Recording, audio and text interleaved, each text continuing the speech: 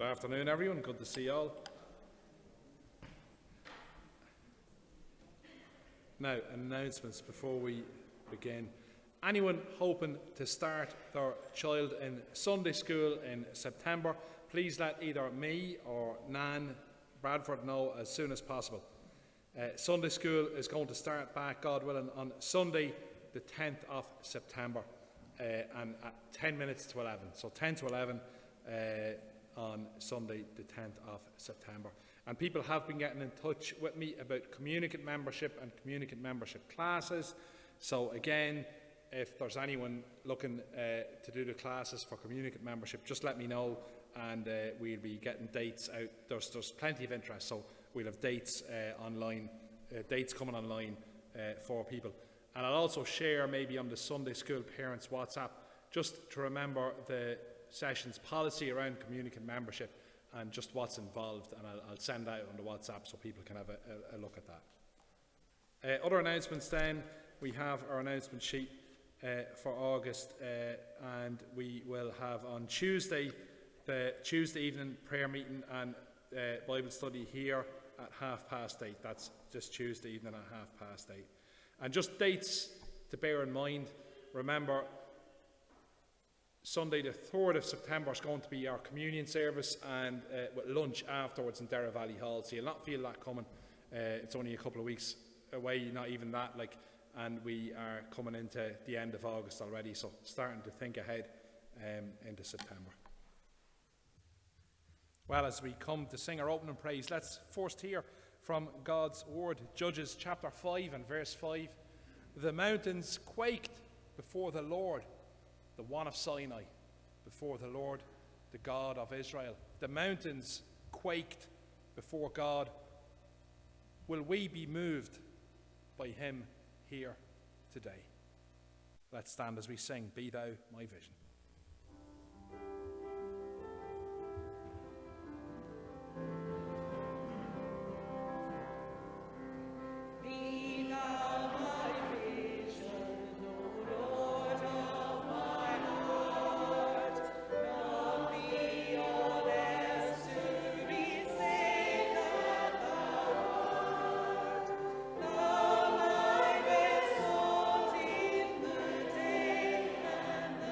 The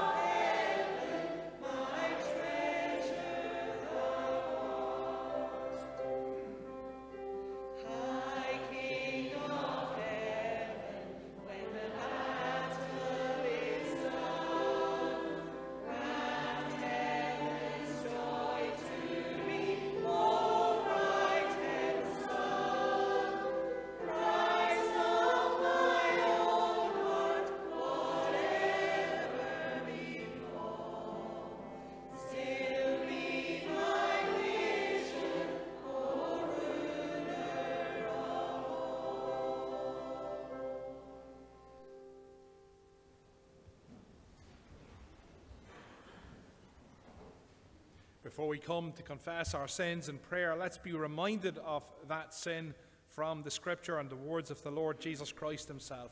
Matthew chapter 5 and verse 43, Jesus said, "You have heard it was said, love your neighbor and hate your enemy. But I tell you, love your enemies and pray for those who persecute you, that you may be children of your Father in heaven. He causes his sun to rise on the evil and the good, and sends rain on the righteous and the unrighteous." Let us pray. Lord God, as we take these holy words to heart, we are conscious that there are people who have harmed us, who have hurt us, maybe even who yet harm and hurt us. And here you ask us, indeed command us, to pray for them.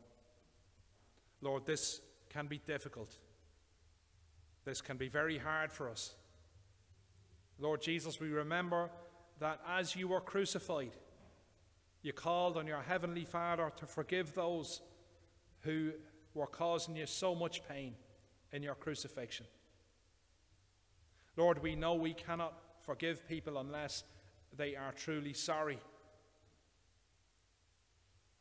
Lord, help us to pray for people who have hurt us or harmed us, that they may become truly sorry for their actions and that forgiveness can happen.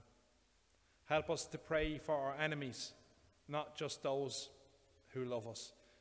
And help us to remember, Lord Jesus, that this is not just an option or an aspiration, but a command. Oh Lord, what one of us would be up to it, apart from your grace? Give us the grace to love all, to love others, whether friend or enemy, to pray for all, whether they wish us well or wish us harm. Lord Jesus, make us more like you. For this was your heart and is your heart, a heart of forgiveness and mercy, even towards those who hate you. Lord, make us more like you and help us to see where we fall short, that we might ever seek your forgiveness and mercy. And Lord, if we're in a situation where we yet have enemies who harm us and hurt us, help us to share that with others, to seek help, to seek intervention where needed, all the while praying for conciliation and reconciliation, for we place all these things before you in and through Jesus, who loves us and gave himself for us. Amen. Psalm 32 and verse 7 reminds us that God is our hiding place. He is our protection. He is our deliverance. You are my hiding place. You will protect me from trouble and surround me with songs of deliverance. This is the God we worship, whose business is to hide us from even his own judgment, to protect us and deliver us even from the consequences of our own sins.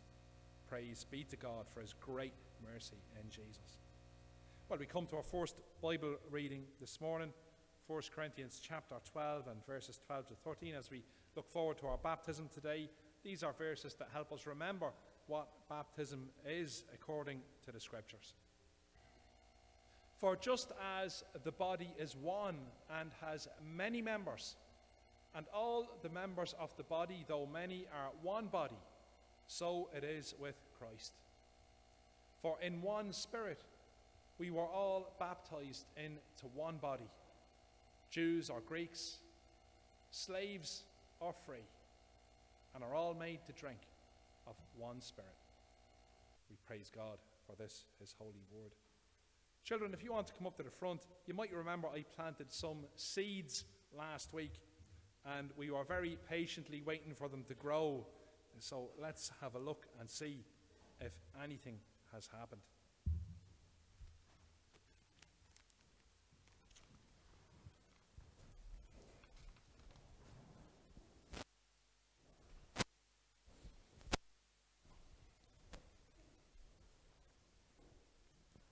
Now, Let's see, where is my pot?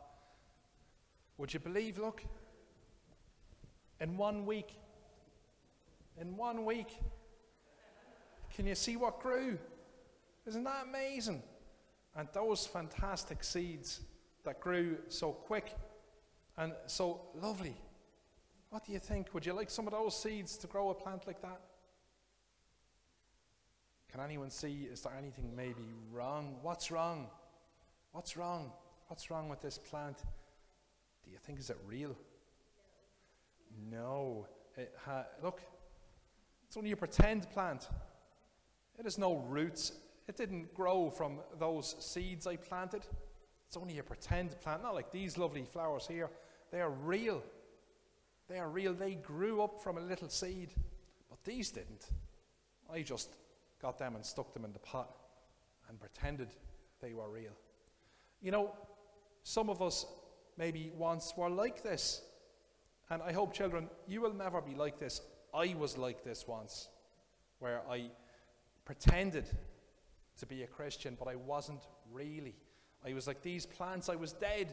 There was no life in me. But I looked the part. From a distance, it looked like I really believed. But you know, there was no life in me. My faith hadn't grown up from a little seed, watered with sunlight, growing with God's grace. Instead, it was all just pretend. And you know, God doesn't want us to be pretend Christians. He wants us to be the real thing, like these lovely flowers here. He wants us to have real life in us because of what Jesus has done for us and how we believe in what he has done for us. He doesn't want us to be like these dead, artificial flowers. I was an artificial Christian once. I used to pretend. I'd go to church. I'd talk about things. I'd do all the things I thought a Christian should do, but really I was dead in my heart, not alive at all, until through the preaching of God's word, the seed planted in me grew, and no longer was I like this dead plant, but a real living soul saved by what Jesus had done for me. Now, it's not up to us to judge who's artificial and who's real. That's not our job. Don't worry about the person sitting beside you. Let them worry about themselves. But let's each of us be sure and examine ourselves and think, which am I? Not that person over there or that person over there, but me. Am I the real thing? Have I trusted Jesus for forgiveness? Or am I like this artificial flower, just going through the motions? Let's take a moment to P-R-A-Y. Lord Jesus, we don't want to be pretend Christians, artificial Christians. Lord, give us the grace by the power of your word and spirit to truly and really believe in what you've done for us, in what you're doing for us, and what you will do for us in the future. Help us, Jesus, to love you and trust you, to believe in you as our only Lord and Savior, and to call out to you for forgiveness for all our sins, believing that you will have for us a home in heaven. And we know, Lord Jesus, you can do this, and we pray you will do it for us. Lord, if we've been pretending, help us to stop pretending and to be honest and real, and to seek you really to be our Lord and Savior, for we ask it in your holy, precious name. And we all say, Amen. Brilliant.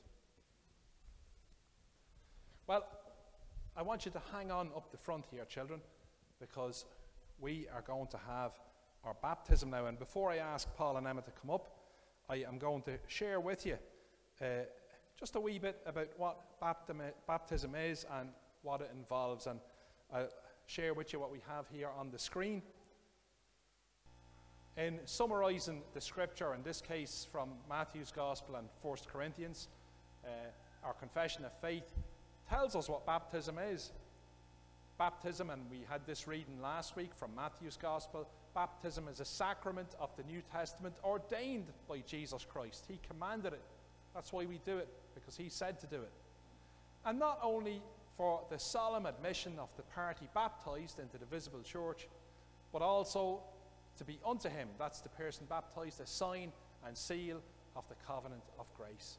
1 Corinthians chapter 12 and verse 13, we read there, and we've read that already, how we're all baptized into one body. When we're baptized into the visible church. Whether we're alive or dead, we're baptized to become members outwardly of the visible church. Whether we've yet trusted Jesus or not, we are made part of the church so that we might grow up like a seed into that faith.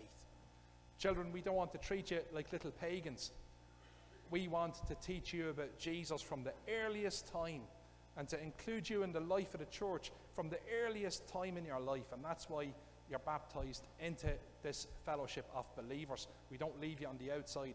We bring you in so that we're all one body. And our hope and prayer is that as you grow and as you learn, that you will grow and learn into the life of the church and into salvation from the Lord Jesus Christ. That's what's meant by the covenant of grace. It's a sign and seal to the covenant of grace. All the wonderful things Jesus has done for us. Here's a great way to think what grace means, children. G-R-A-C-E, God's riches at Christ's expense. That because of what Jesus has done, we can enjoy God's blessings and riches, and we trust and believe in him for that. So Paul and Emma, if you'd like to bring Tom up, we'll come now to our baptism.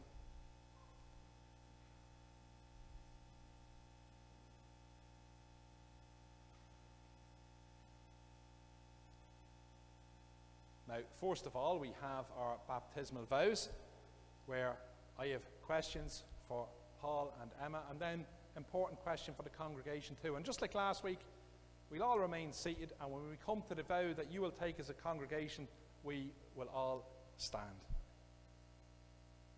So, Paul and Emma, in presenting this child for baptism, are you affirming your belief in one God, Father, Son, and Holy Spirit? Depending on the grace of God, are you trusting in Jesus Christ alone as your Savior from sin and Lord of your life? Next, we have the question, are you committed to living as a follower of Jesus Christ, led and empowered by the Holy Spirit? And are you willing to provide a Christian home and bring up your child in the worship and teaching of the church so that he may come to know Jesus Christ as Lord and Savior? And that's what we talked about our children growing up in the covenant of grace and coming to faith one day themselves. And now, if we all stand for an important vow, and only answer this yes if it is your heart and mind for Tom. As we receive Tom into the fellowship of the church, do you promise with God's help to be faithful in prayer, spiritual nurture, Christian example, and influence for him and his family?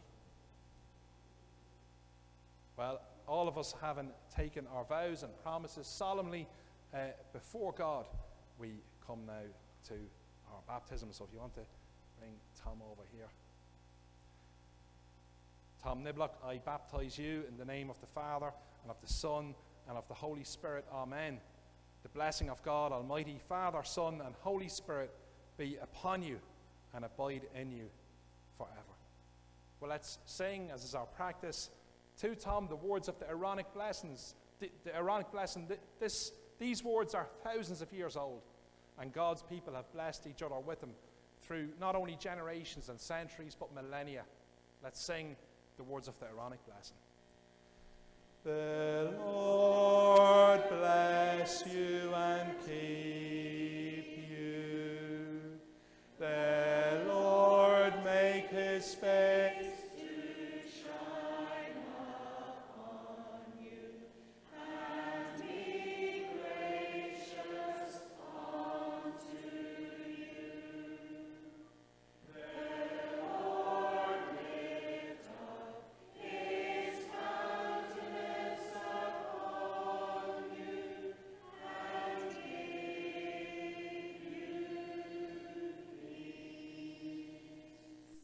Let's pray for this family.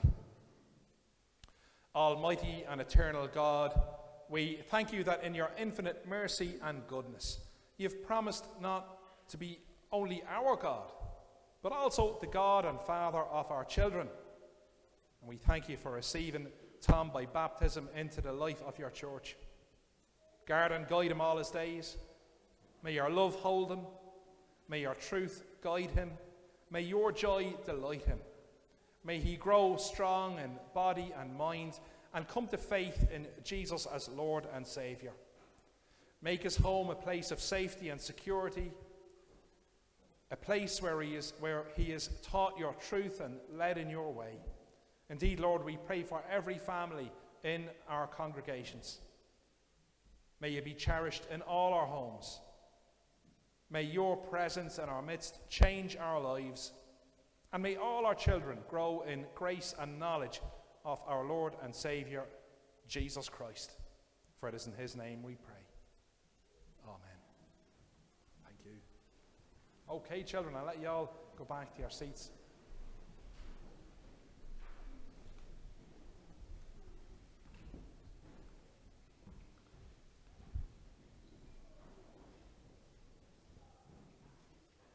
The helplessness of the child as they are baptized reminds us of that kernel of the gospel, that while we were dead in our trespasses and sins, Christ did what was necessary for our salvation. You know, Jesus didn't ask our permission to die for us, he just did it. Let's sing now a hymn that confesses our helplessness, our weakness, and our need for Jesus. Yet not I, but through Christ in me. We stand as we sing.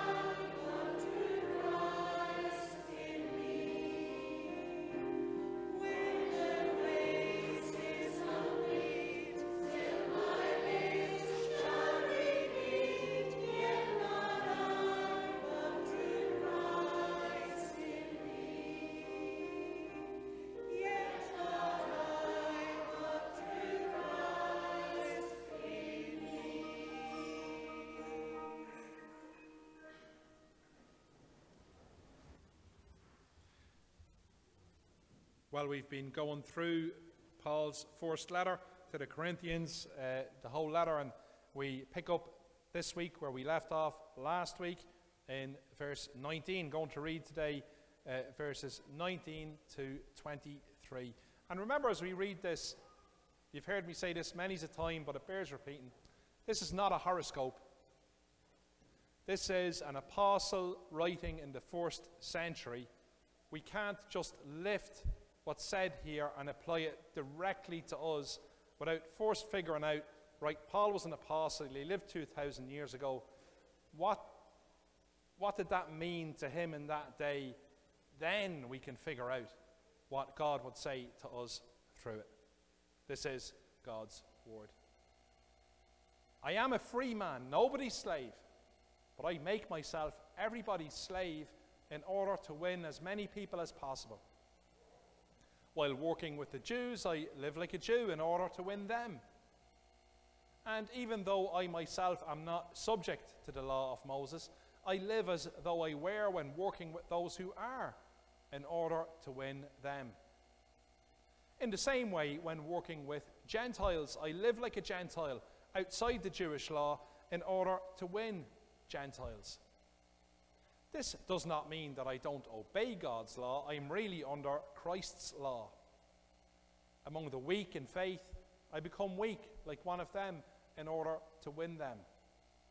So I become all things to all people, that I may save some of them by whatever means possible. All this I do for the gospel's sake, in order to share in its blessings. And we thank God for this, his holy word. Let's pray as we come to think about God's word. Lord, we do thank you for your holy word, and we pray that by the power of your Holy Spirit we would be enabled to take it to heart, to hear your voice speaking to us in it, and also to be enabled to line ourselves up with it for Christ's sake and in his power. For we ask it in his name. Amen. If we think about the first verse we read, as I said, we have to think about this in context. Paul lived in a world where not everybody was free. He lived in a world where slavery was an everyday thing, and where many members indeed of his congregations were slaves. Paul wasn't only a free man, he was a Roman citizen. He was free as you could possibly be in his society. And he says, for though I be free from all, yet I've made myself a slave unto all, that I might gain more. Now, what does that mean? Does that mean that Paul went around and cleaned everyone's house every week, cooked their meals, did everything that needed to be done for them like a slave? Or is he using this as a picture of his mindset? Well, let's let him tell us himself what this looked like. And to the Jews I became as a Jew, that I might gain the Jews. Well, that wasn't hard for Paul because he was a Jew. And Jewishness wasn't just his religion, but his culture. So it was very easy for him to be like a Jew around Jews. It was what he grew up with. But he had changed. He had met Jesus. And he was no longer practicing Old Testament religion. He was now under the new covenant. Yet to those still under the old covenant law, who had yet to trust in Christ, he could be with them what he once was, in order that he might gain them. To them that are under the law, he was as one under the law, that he might gain them that were under the law. Now, in all of this, we need to not just take a verse. You know, most of the wrong ideas in Christianity come from someone taking one verse and running with it, and not thinking about what the rest of the Bible says. So let the whole scripture speak to us. How did Paul act and live as a Jew among Jews? How did he behave with his Jewish brothers and sisters, those with whom he shared a culture, a religion? He knew exactly what it was like. And he was trying to appeal them to move from Moses to Christ, to move from old covenant to new. Now, does Paul mean here that he has been nice to everyone? That he never says anything that anyone might be offended by? That he is a doormat, a pushover, just in the hope that through him being nice, people might come to believe in Jesus? Well, what does the Bible say? Galatians chapter 5, 11 to 12. Paul is writing here to a church where there are Jews and Gentiles, and there were Jewish people trying to say that all Christians should be under the Old Testament Jewish law. And here's what Paul says. This would have been read publicly in church. Brothers and sisters, if I'm still preaching circumcision, why am I still being persecuted? In that case, the offense of the cross has been abolished. As for those agitators, I wish they would go the whole way and emasculate themselves. So Paul is saying something here that's quite harsh, that is not nice, but it needs to be said because of the seriousness of what people were doing. The Jews to whom he was trying to become like the Jews were then taking that inch he'd given them and taking a mile and saying everyone should be a Jew. Gentiles should be circumcised and be like us. Everyone has to be like us. And Paul, the seriousness of this was something that Paul had to underline by speaking harshly. So you can see that being a Jew to the Jews isn't just going along to get along, but speaking up where things need to be said, even when it's another apostle that's involved. Galatians chapter 2, when Cephas, now Cephas is Peter's Greek name, when Cephas came to Antioch, I opposed him to his face because he stood condemned. So Peter, another apostle, Paul publicly opposes him to his face. This is how Paul lived as a Jew among Jews, slave of all. This is how it looked in his life. Next verse, in verse 14 in the same chapter, when I saw that they were not acting in line with the truth of the gospel, I said to Cephas, that's Peter, in front of them all, publicly, you are a Jew, yet you live like a Gentile and not like a Jew. How is it then that you force Gentiles to follow Jewish customs? So Paul says, among the Jews, live like a Jew. You know, don't put obstacles in people's ways. If you can, fit in with people, fit in with them, but not at the expense of the gospel. When the gospel is compromised, Paul has no problem in public, in front of a whole congregation, publicly berating and rebuking another apostle, Peter. Such is the seriousness of the truth of the gospel. It trumps everything. Everything must bow the knee to it. Now, these are examples, exceptions that prove the rule. Paul wasn't going around rebuking everybody or using harsh words with everyone. He lived like a Jew among the Jews that he might win the Jews. But when something needed to be said, it was said. 1 Corinthians chapter 9, verse 21.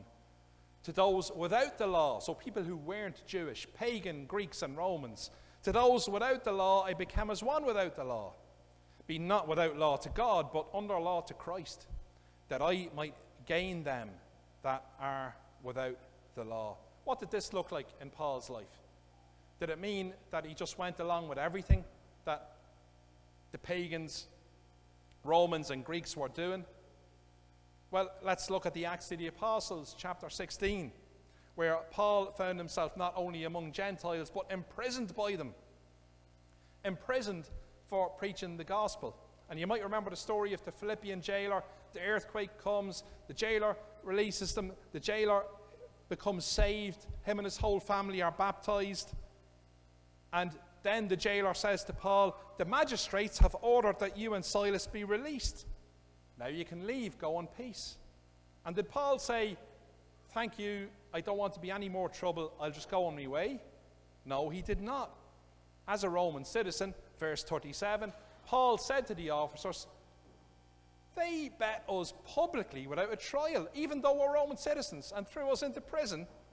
And now do they want to get rid of us quietly? No. Let them come out themselves and escort us out. Now, Paul wasn't just going along to get along here.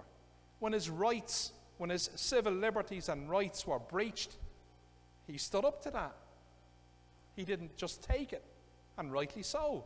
Now, he didn't push the whole way. If Paul had wanted, he could have reported these magistrates to the emperor, and it wouldn't have been good for them. He didn't go that far. He said, let them at least come here themselves and apologize and escort us out. And still they would have been getting off lightly. So you can see when Paul says he was the slave of all, and all things to all men, it didn't mean that he became everyone's doormat and a pushover.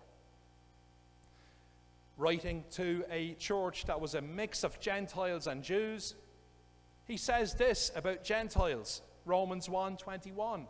For although they knew God, they neither glorified him as God nor gave thanks to him, but their thinking became futile, and their foolish hearts were darkened. This is what Paul says about pagans. There would have been people sitting in the congregation listening to that who were once pagans. He's talking about them. And they would have said, amen, he's right. My foolish heart was darkened. I didn't give thanks to God or glorify him. But praise be to God, through what Jesus has done for me, I now do believe. My heart is no longer dark. My thinking is no longer futile. Because someone like Paul had the courage to tell me I was wrong and dead in my trespasses and sins. You see, the gospel is not good news unless you first hear the bad news, that anyone without Christ, their thinking about spiritual things is futile and their foolish hearts are darkened. Verse 22 then, Paul says, to the weak I became as the weak, that I might gain the weak. Now it doesn't say weak in faith, it says weak. I became all things to all men, that I might by all means save some. And here, as I read and studied this during the week, this is the verse where for me the penny dropped. That Paul was speaking here about how Jesus had made him like himself. How Jesus had made Paul like Jesus. Because this is what Jesus did. To us, the weak, Jesus became as the weak that he might gain the weak. Jesus, true God, became truly a man. Was born into a weak human body like ours, exactly like us in every way except sin.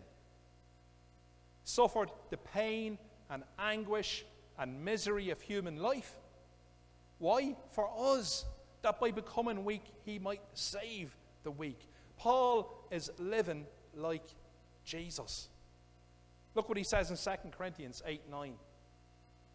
For you know the grace of our Lord Jesus Christ, that though he was rich, yet for your sake he became poor, so that you through his poverty might become rich. Jesus became like us. And so Paul became like the Old Testament Jews. Paul became like the Gentiles. Paul became like the weak. He fitted in. Yes, I've given you examples to show that this did not mean being a doormat. This did not mean being a pushover. But yet, we know that he did his best to get on with all kinds of people. At no point looking down his nose at them. At no point thinking he as a Jew was superior to the Gentiles. At no point thinking that he as a New Testament believer was somehow superior to his Old Testament Jewish brothers and sisters who had yet to come to faith. Paul knew that he had nothing in himself that he could boast of. That God didn't love him because he was good enough or because he was kind of a step above everyone else. that he needed the gospel as much as they did. As one missionary put it, Paul was like a beggar showing other beggars where to find bread. And this, in verse 23, he says, "And this I do for the gospel's sake, that I might share in it with you." How can we apply this to ourselves? The broad brushstroke principles here are that our culture, how we live out our lives, especially as Christians, shouldn't put obstacles in other people's ways. I took an opportunity to communicate this to people once. I remember we all had a good laugh about it. But, you know, I had been thinking about how people often say, "Oh, I'm a Christian, I don't do that," or "I'm a Christian, I don't do this." And it just communicates an air of superiority. And I'm morally better than you. I'm superior to you because I'm a Christian and you're not. And I'd never do that thing you're doing. And yet it's just culturally determined rather than anything we find in Scripture.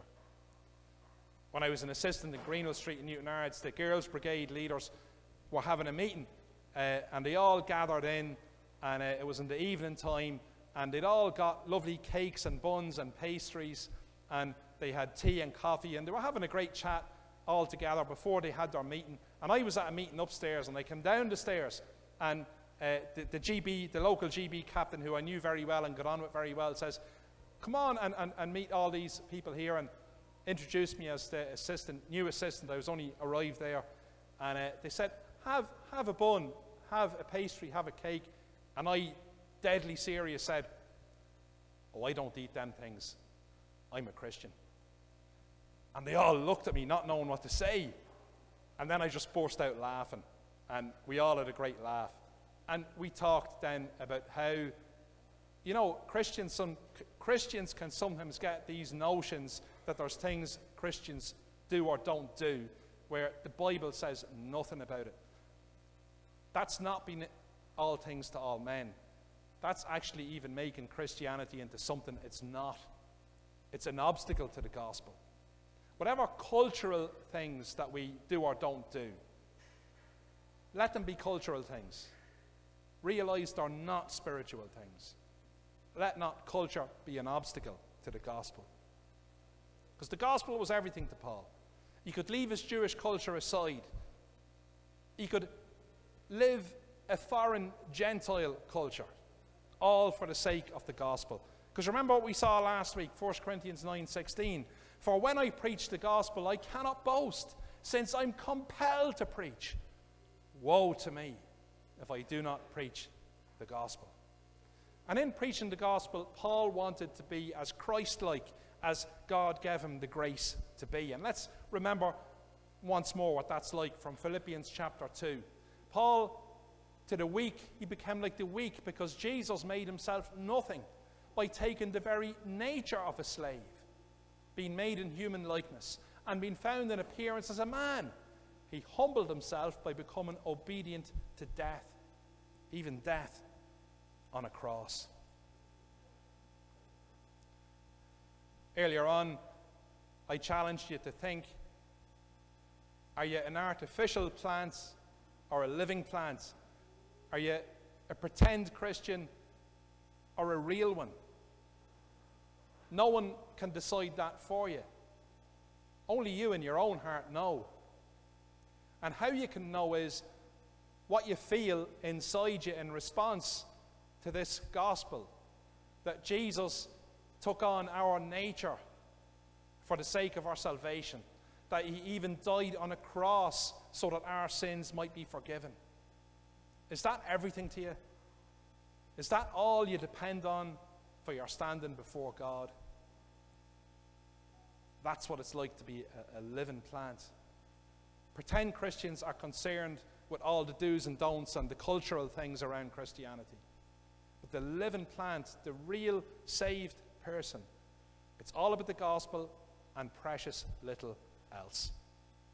Hebrews chapter 2 and verse 3.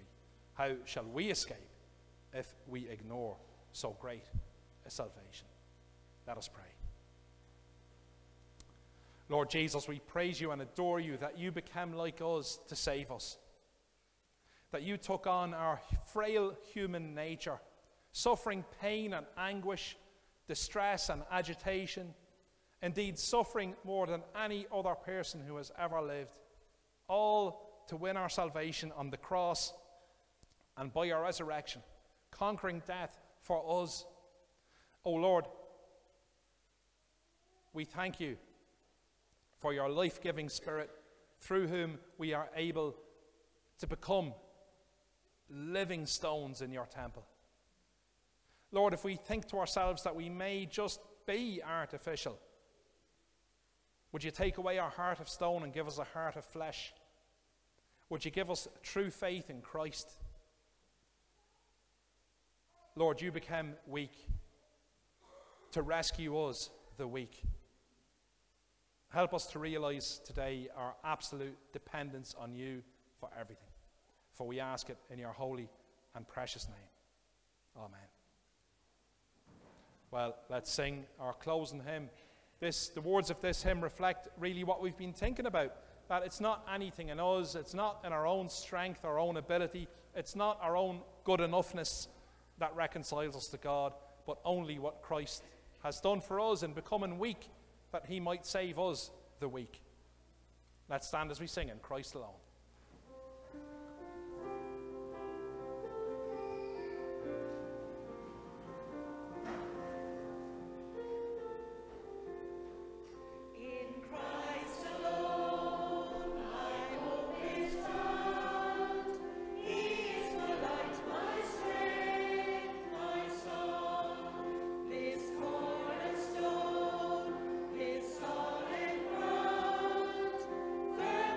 Fierce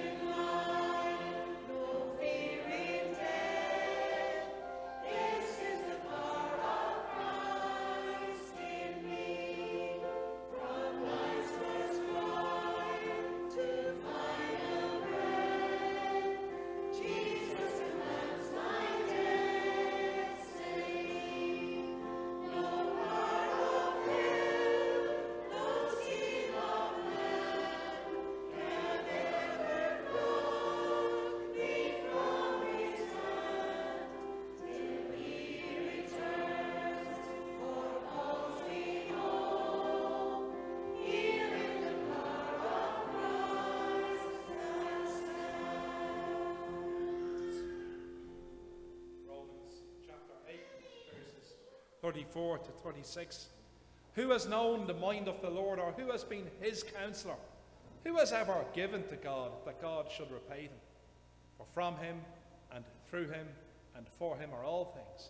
To him be the glory forever. Amen. And may the grace of our Lord Jesus Christ, the love of God, and the fellowship of the Holy Spirit be with us all evermore.